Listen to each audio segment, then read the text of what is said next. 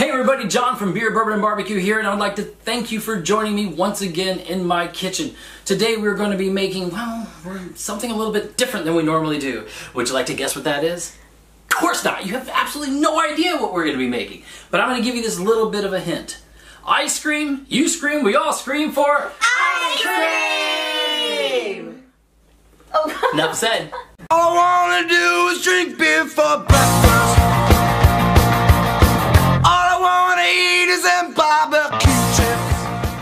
That's right, everybody. We're going to be making ice cream today, but not just any ice cream. Of course, we got to do it up a little bit better than that. We're going to be making the Founders Brewing Backwoods Bastard ice cream. It's a no churn ice cream. I'm going to make it twice. I'm going to make it once the way they suggested, with just whipping it up into stiff peaks and then freezing it until it gets hard. And then I'm going to probably make it again and put it in our ice cream churn. We have an ice cream churn.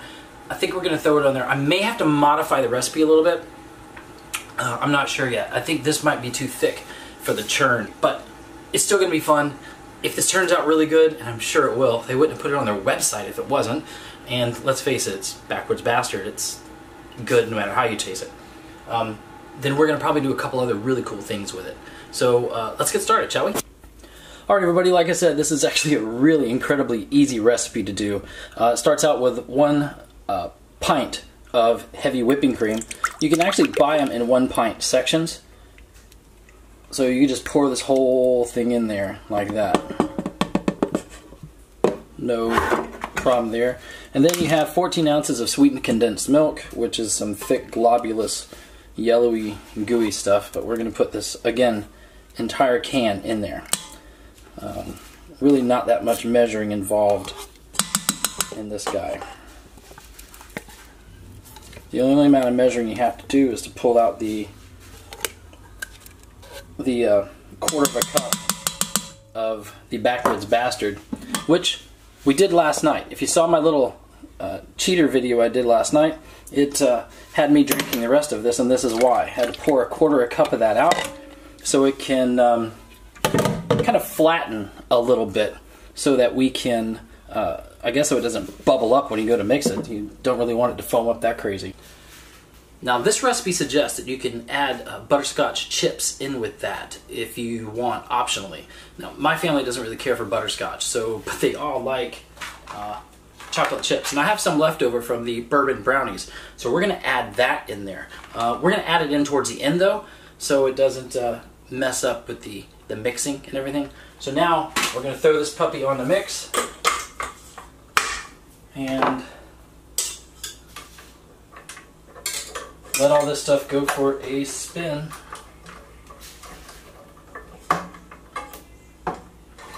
Until you get stiff peaks. We're going to have to go on high for this one.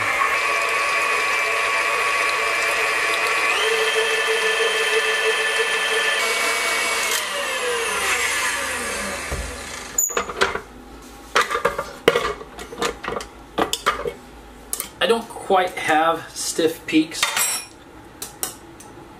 on this. They're close, but I don't think I'm going to get any more air incorporated into that with this machine. It's nicely worked up. I think it'll be fine for what we're looking for.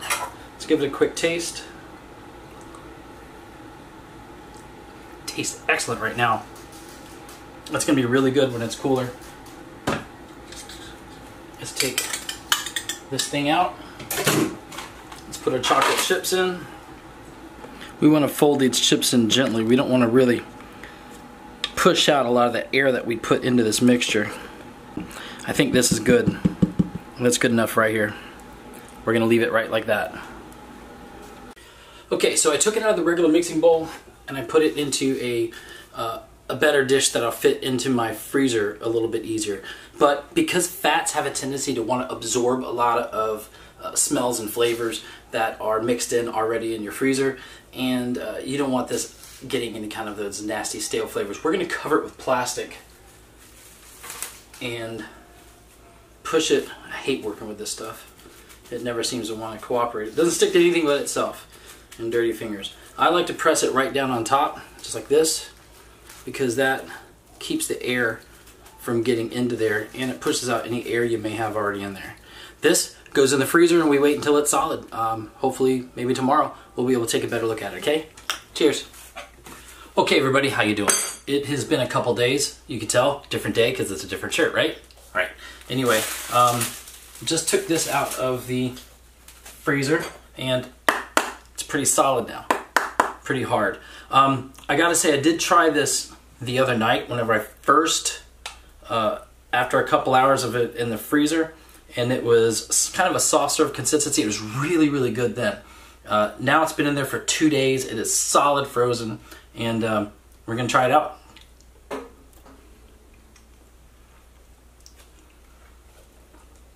It tastes much more like ice cream now. It's very good. It's very cold. I'm gonna put it down. It's very good, but it has a different mouthfeel than you're used to with standard ice cream. Now, it's the same recipe that you're gonna use for any kind of no churn ice cream, and the heavy whipping cream and everything that you put in there has it tasting a little bit more like a really, really thick and heavy whipped cream. I think this is going to be really good to use for some of the other projects we have coming up. But I'm going to go ahead and spin the second batch in the churn, and let's see what happens. Let's compare the two. That's going to actually have a real ice cream recipe. Now, this is no churn ice cream. It's very similar to all other no churn ice creams. The one thing I did leave out though in my previous video when I made this was the recipe calls for vanilla to be added in there, but I left the vanilla out mainly because I was out of vanilla and I didn't want to go back to the store. But I really kind of like the taste of the beer, and I didn't want the vanilla to try to change that. So in the recipe for vanilla ice cream that I'm making now, I'm leaving the vanilla out of that as well and just flavoring it solely with the beer. Okay, so let's go on and let's start that up and see how that turns out. Okay, so a standard vanilla ice cream is very simple to make. It's really just 3/4 of a cup of white sugar, just plain granulated sugar, no problem at all. 2 cups of half and half, which, like I said, you can buy them already cartoned in that amount. 2 cups of heavy whipping cream, and then that's the beer, the Backwoods Bastard that we're putting in. That's the rest of it, and this is going to come together really quick. So I'm just going to stir it by hand and blend it by hand. No reason to put a blender on this. We don't want to incorporate it in air. We really just want this to be cold whenever we put it into the churn. So I'm going to mix this up long enough to make sure that the sugar melts and becomes part of the liquids instead of the solid state it's in now. The colder this is when it goes into the churn, the shorter thermal trip it has to take in order to freeze. So the ice crystals will form much smaller, and it'll give you a better, more creamier ice cream in the end.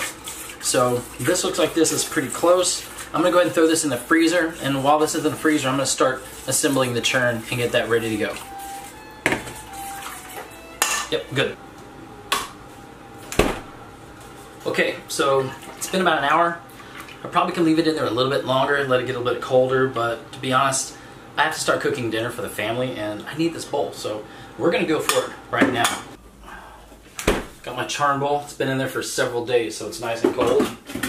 Put that on top. Put my dasher in. Put this thing down to the top of it.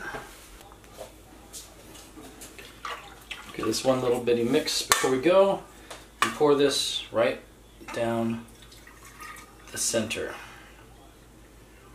It should be able to take all of this with no problem. Excellent. Turn it on. Now this should churn for about 20 minutes. And once it's done in about 20 minutes, you'll see it starting to hold on to the side. After that 20 minutes, it'll be about a soft serve consistency, just like the other one was. We'll throw that in the freezer, let it solidify, and get nice and cold. The cool thing about it is, though, because it's in a churn and it's going to start freezing, we can actually taste this immediately afterwards. So we're going to get some really immediate results here in about 20 minutes. So hopefully everything will come out and hopefully it tastes good. Okay, so a lot has happened since you and I last spoke. The churn finished churning. It went for about 30 minutes until it got to consistency I wanted, and I threw it in the chill chest. It's been in there for about an hour and a half. Let's pull it out and let's see how it looks. Almost dropped it. So So this is what we got right here. See there, it's pretty solid. It's actually like a it's like a thick soft serve, but over here on this side it's more frozen right there. So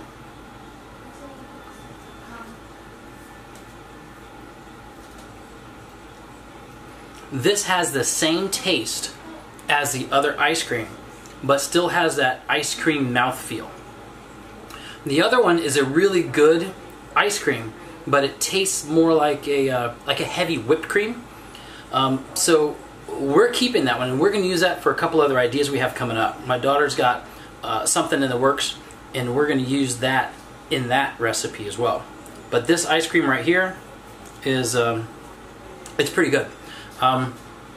So good experiment. This would be fantastic on Give me 1 second. I'll be right back.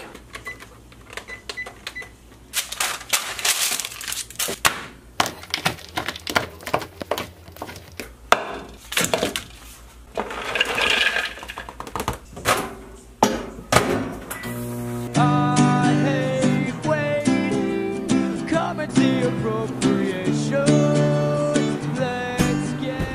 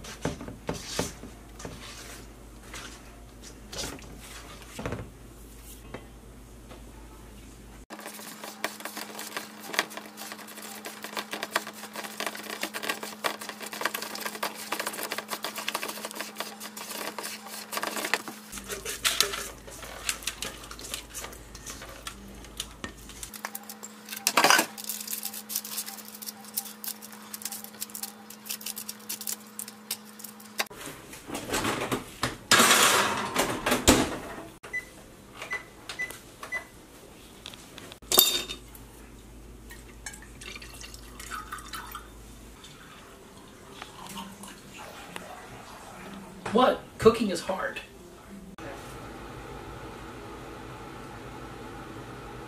That's better. So, as I was saying, this is a really good ice cream, and it tastes fantastic with the bourbon brownies we made in our last video.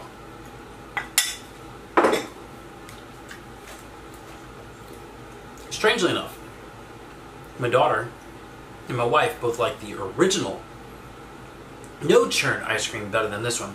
My son and myself like the churned ice cream better. So I guess it comes down to just personal preference. I think I would use the no churn recipe for a couple other things, which I'm not going to get into right now because we're saving those for some other videos. But they're both fantastic. Founders, I love your beer. This is a great recipe. Thank you for putting it out there. Thank you for letting us have that. Once again, I'd like to thank you for joining us here. I'd like to thank you for watching. Thank you for sending me the recipes. We really enjoy reading them. I've got a whole bunch of them lined up now because people keep giving them to me. If you like what we do and you like our channel, make sure hit that subscribe button for us, hit that like button, and keep talking to us. We'd love to hear your comments. Thank you for joining us, and have a great night.